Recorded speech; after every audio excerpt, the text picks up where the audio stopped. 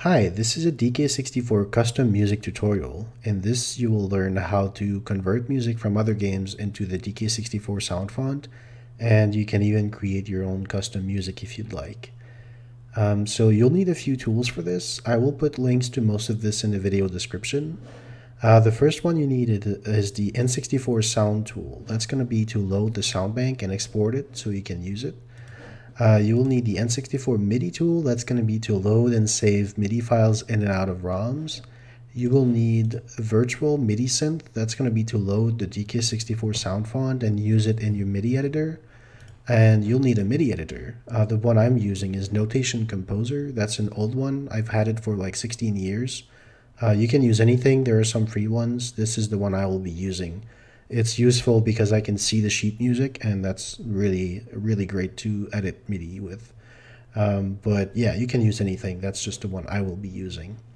Finally, you obviously need a DK64 ROM, and if you want to export music from any other game, you will need that game as well. So the first step is to get the sound bank. The sound bank is acquired with the sound tool. This step you will only need to do that once. Once you've done it, you no longer need to do this. So the first thing you want to do is click on File and open a known game, and now you're going to have a big list of games, so you can find DK64 in there is right here, and then load the ROM itself. Now you will see two sound banks. You've got 0 and 1. 1 is going to be all the sound effects like this one, or right? So you've got like 1,000 sound effects in there. That's not going to be helpful for MIDI. So you want to use this one. This one has 94 instruments. So this is the one you want to be using. It has 95 instruments here. So make sure you have 00 loaded here, and then you can rip the sound bank and save it anywhere. This part I've already done, so I'm not going to do that. But yeah, once you've saved it, you're done with this tool, and you no longer need it for MIDI purposes. Next, you want to open Virtual MIDI Synth. That is to load the sound bank. Now you can see it's already loaded, so I'm not going to complete that step, but I can show you how it's done. So you click on the Add New Sound Fonts plus, and just navigate to where your sound font is, and DK64 sound font. This is the file you just saved with the sound font, the sound editor, the sound list tool. So you want to load that one, open. I'm not going to do that part because it's already done, and then it's going to show up here. And that's when you know you've loaded the sound font into your virtual MIDI synthesizer, basically. So once that is done, you also no longer need to do this. This also tends to like start on startup, so you might want to change that if you don't want that to happen. So once you're done, you can close these settings, and now you're ready to edit MIDI files using the DK64 sound font. That's super helpful because as you're editing the file, you can hear like basically what it's going to sound like in the game. But you need MIDI files to edit, right? So you want to open the MIDI tool, and now you're going to load the game that you want to take MIDIs from. Let's do Diddy Kong Racing. So make sure to select the right version. The one I have is US 1.0, and then you can load this. It's going to take a little bit, but once this appears, that's when it's loaded. So now you got a bunch of songs. That's all the soundtrack in the game. And what you want to do, you could do a single song if you want, but I just like to export all of them, and then I have them. I no longer need to do this step. So you export all to MIDI, and then you select your folder. Once again, I've done this step before, so I'm not going to select the folder, but once that is done, you will have all of your songs in a folder that you can open using your MIDI editor. So now I have all the MIDI files here, and let's say I want to open this one. That is Boss Challenge. So this is the Boss Challenge MIDI. Now, the thing is, by default, it's going to be using general MIDI, but Diddy Kong Racing has its own sound font, and it has, let's say, 80 instruments. It uses, you know, they all use different numbers. They're all going to be assigned to whatever number it is in the sound font. But the thing is, it's going to be completely different to general MIDI, and it's also completely different to the DK64 sound font. So when I play this in general MIDI, it's going to sound like complete trash.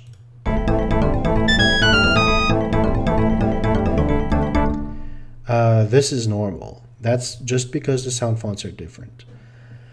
So what you want to do first, now this step might change for different MIDI editors, but the way it works in this one is I have to go to staff setup and then device here.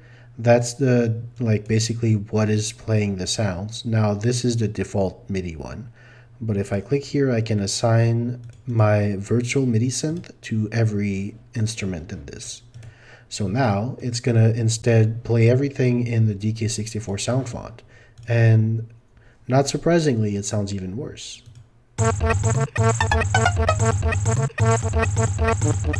Now this is because all the instruments that have like a number that is, you know, a trumpet or something in the Diddy Kong Racing now becomes like monkey noises in DK64, so it sounds like, it doesn't sound like anything, right? So this is the long step. This is the part that's going to take a lot of work. You have to figure out which each one of these instruments, like what it can relate to in the DK64 sound font.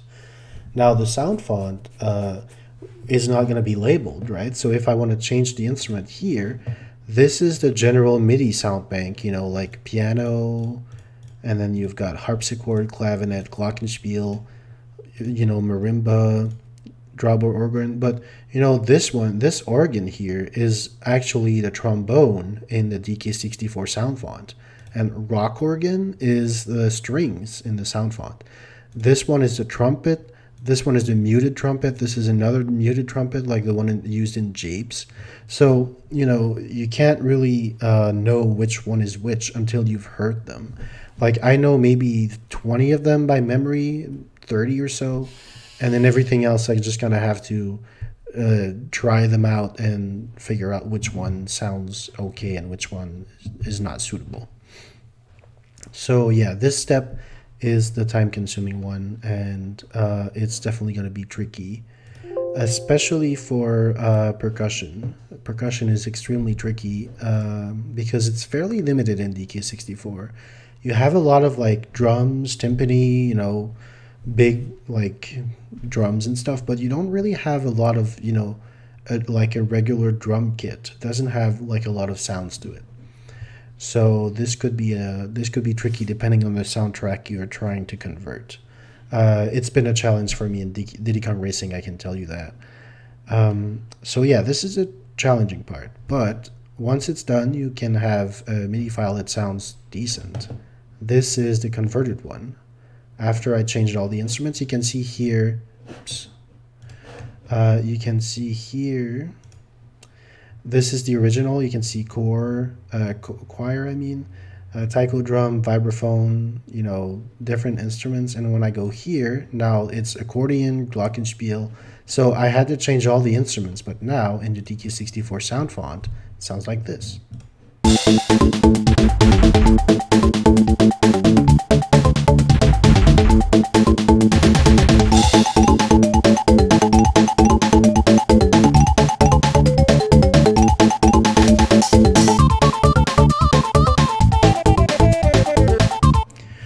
So as you can see, it's a little better. Now I have to warn you, the glockenspiel instrument, that's number 10. This is for, you know, your regular percussion with like drums and cymbals. It sounds like this one.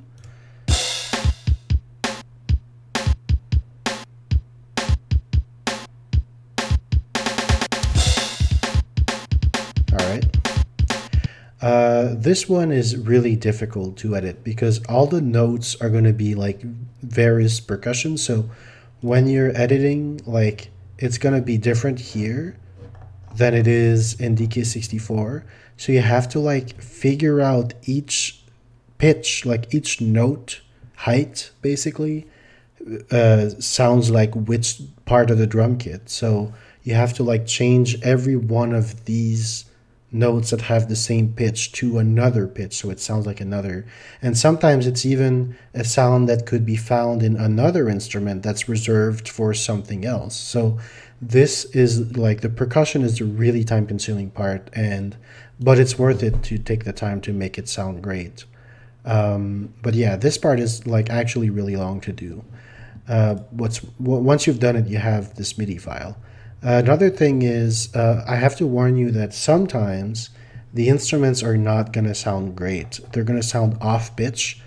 That's a problem with the sound bank. I haven't tried to fix that because I don't really know how, but basically there are some instruments that when they were exported to the sound bank, the pitch wasn't exactly right, so it's off by like a semitone sometimes or a little bit, so it can sound really grating to the ears when everything is off pitch and sounds together. But don't change that, because once you go into the actual game, the pitch is going to be fine. It's just when you edit it, it's not going to sound great. I don't think I have any examples in this one, but maybe later. Oh, you can hear the piano. The piano is off key. So if you listen closely, you can hear that the piano is just a little bit off. I think it's a little higher.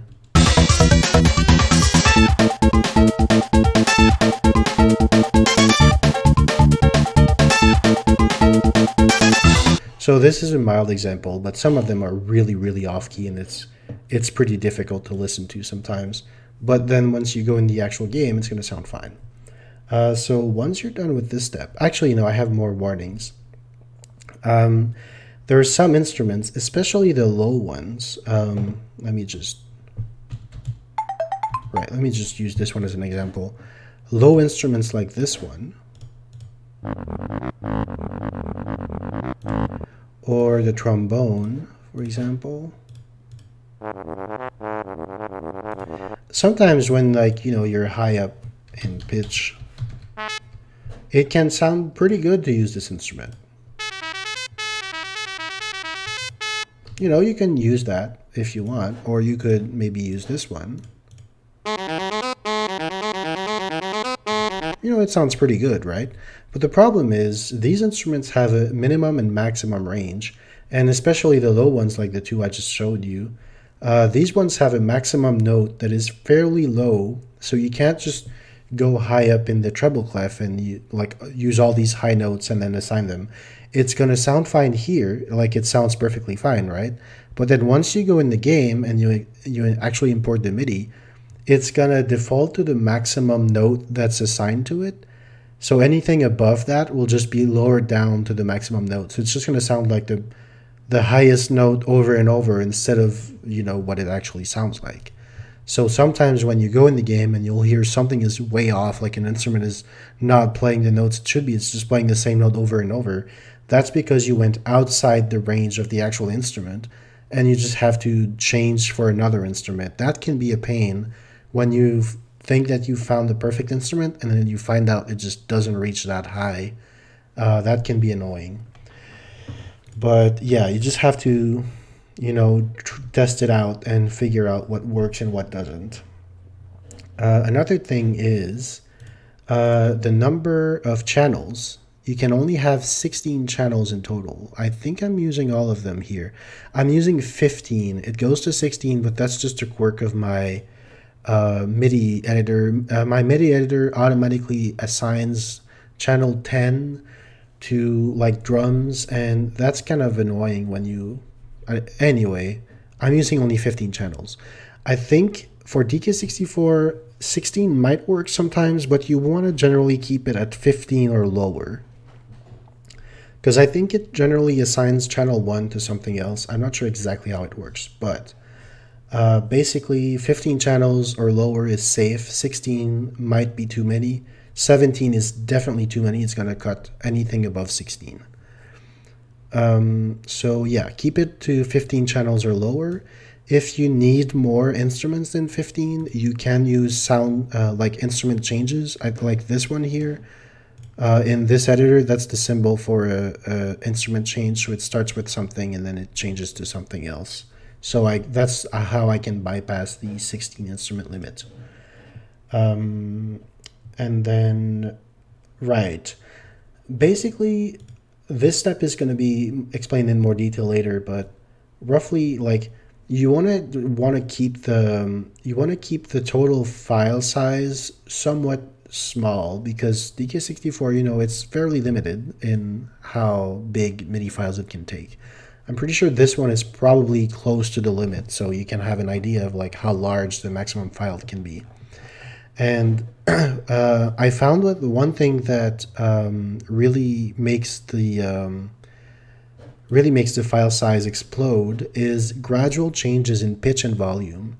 So this is my volume graph. You can see everything is pretty constant volume with like sometimes one change here. If you'd like to do like, a crescendo or a decrescendo or, like a fade in, fade out, and you want to, use something like this that would volume, right? Yeah, this way. If you want to like do something like this, that's like a slow fade out or something. That is like a volume change all the time, right? That is going to eat up a lot of data. That's going to make your file size a lot larger than it needs to be. So avoid that. And the same goes for pitch bend. That's actually the one that's going to be used the most. If like you've got these trombone or trumpet parts that do like all of these pitch shifts like that, all of those are changes that are going to eat up data every time. So if you have stuff like this and your file is too big, you might want to have to get rid of it, and it's gonna sound different, of course, but that could like make a huge difference in file size. I basically that's more like a last resort for me because it obviously changes how stuff sounds, like this one for instance.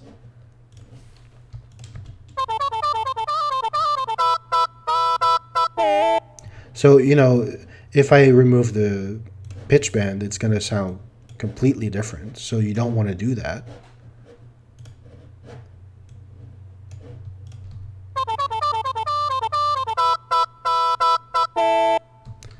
Obviously it sounds much worse. So you don't want to do that if you can, but if you're forced to, like, this makes a huge difference in file size. That's basically it. Once you've done all of this step, like, that's the longest part, of course. It's going to take you like an hour and a half at least. You maybe not an hour and a half, maybe at least 40 minutes for simpler ones, and up to like an hour 15, an hour 20 if you want to do like complex percussion as well. Once you're done, you can save it as a MIDI file. So this is just how I do it here. No, it's actually export in this one. Export MIDI file, and then save it as whatever you want. And now you're going to be ready to import it in your DK64. So now you want to open N64 MIDI tool, and now you want to load DK64 instead. Load the ROM. I'm going to load this. I'm going to load this one because that's the one I edit the music in.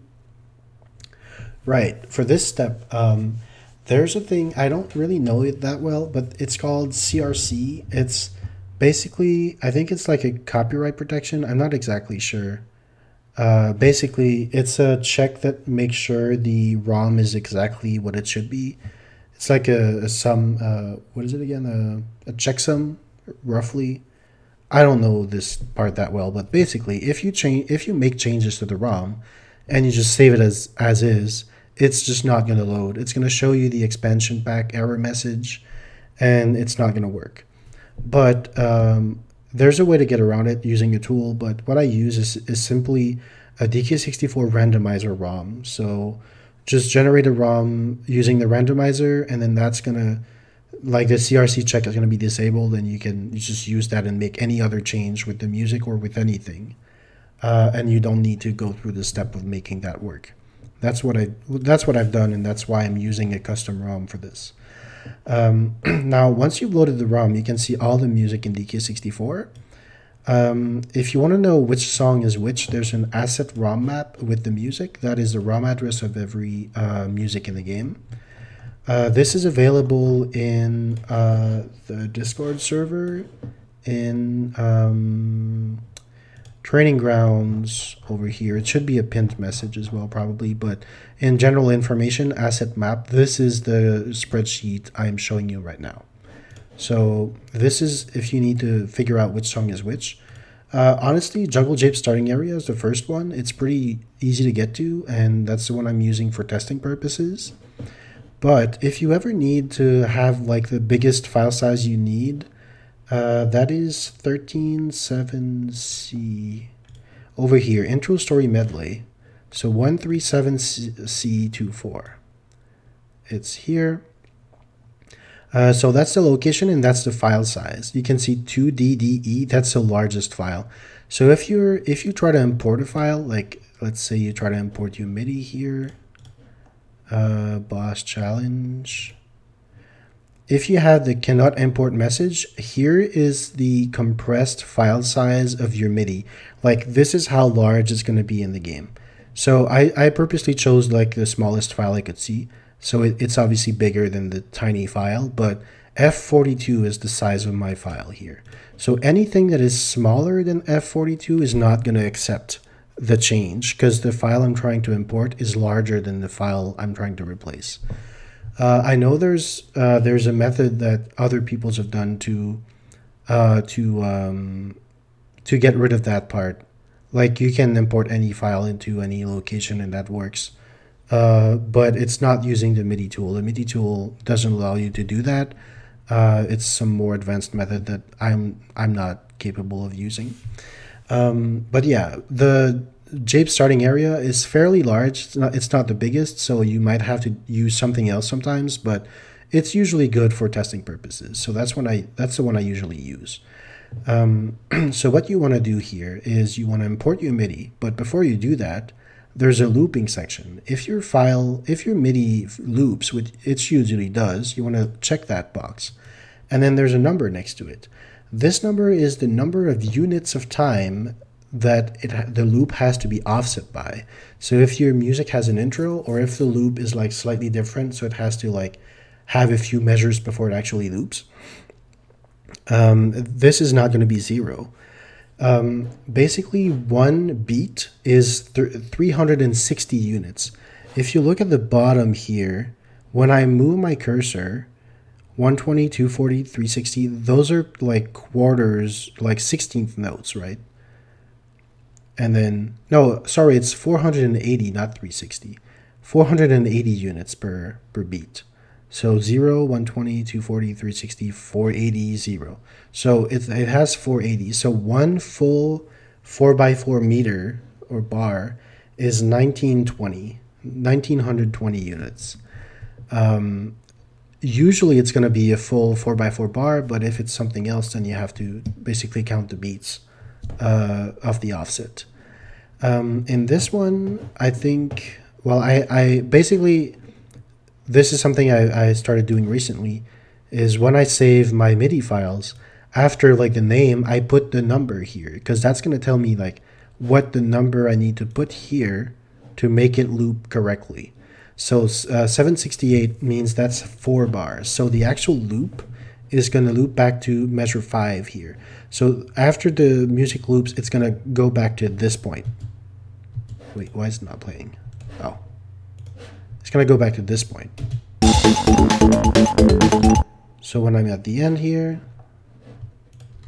and then it's going to go back to that point. So this is telling me it's going to, the offset needs to be 4 full bars. So when I import the music here, 768, 0, and then import the MIDI, and then you select your custom boss challenge 768, and now the MIDI is imported. Even if it fits, it doesn't mean it's actually going to work. What you need to do next is export the binary file, so the .bin, and then you can put it wherever, like boss challenge. Okay, now if you go to the folder here, you'll see the .bin file. Now what you want to have to, what you want to do here is check the properties and look at the exact file size. 16,336. So the maximum, this is the This is the MIDI file converted to N64 format and uncompressed. The uncompressed version is what is going to be loaded in actual RAM when the music is loaded and plays. So the file size you see here, 15E6, or it actually was like F something, like 0F whatever, that is the compressed file size. And so you want to make sure it's smaller than the music you're replacing. But the uncompressed file size can be much larger. And so if it's too big, the game will crash when it tries to load because the MIDI data will overwrite some stuff that's later. Basically, the space that's allocated for loading MIDI files is 16,512 bytes. So this is like not even 200 bytes away from being too large, even though the compressed size was pretty small. So this part, you actually have to be very careful. And that's when I said, you know, pitch bends and volume changes, instrument changes are not too bad. But yeah, basically, you know, lots of notes, lots of instrument and volume, lots of pitch and volume changes can drive the size up really high really quickly. So again, if this is too large, you have to cut down on something. You have to do anything that you can to make the file smaller and still sound good. So yeah, 16,512 is the maximum. You want to make sure to keep that under it. So this is good. We're under it. So now at this point, by clicking import, the music is already replaced, but the ROM is just not saved yet. So you want to click on the right ROM and overwrite your. Obviously you don't want to use a vanilla ROM, right? But this is one I've already been using for testing all the music. So I overwrite it. And now you're ready to test it. You can test it on EverDrive. It's going to work the same, but it's much easier to run tests using BizHawk. So I have BizHawk here. I can open here, and I have a save state here that is just, I actually have a better one. This one is just before loading japes. So I just load that save state, and it's going to automatically play the music, basically.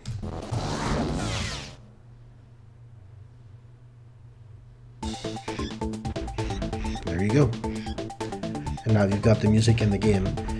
This part is where you will find if there's any instruments that were outside the range and they're going to sound like garbage. I'm going to let it play a little bit so you can hear the piano that was off key earlier is no longer off key now.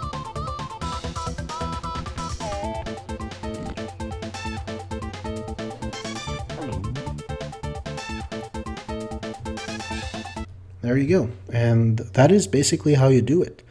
I said you can also make your own custom music, right? So basically, if you have your MIDI editor, you can just create your own custom music with it. Just make sure all the instruments are loaded in the DK64 sound font, and you can use it. I made a GoldenEye Bunker DK64 lobby. That was, I copied some stuff from the Bunker 2 song, but like basically it was made from scratch.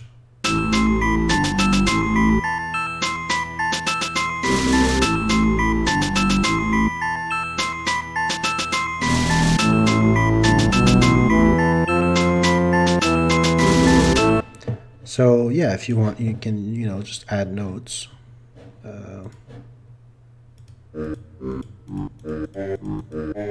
And it's gonna, it's gonna sound in the DK64 sound font. And then you can do the same steps, import it. Hold on, no, I don't need to check this. Custom lobby is 0, so change the loop number to 0. Import lobby. I've already done the part of exporting the binary file, but just for the sake of it, we can check it here. Properties, 11,000, that's well under 16,000, so we're good. Now write the ROM here, save. Now go back here, reload the ROM, save state. Now we got this song.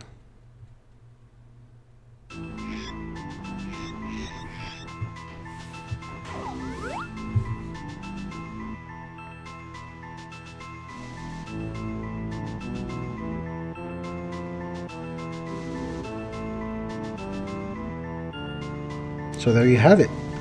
This is how you convert music into the DK64 sound font, or you can make your own custom music if you want. If you have any questions, I'm usually available to answer them. So yeah, I wish you good luck in your endeavors of making custom DK64 music.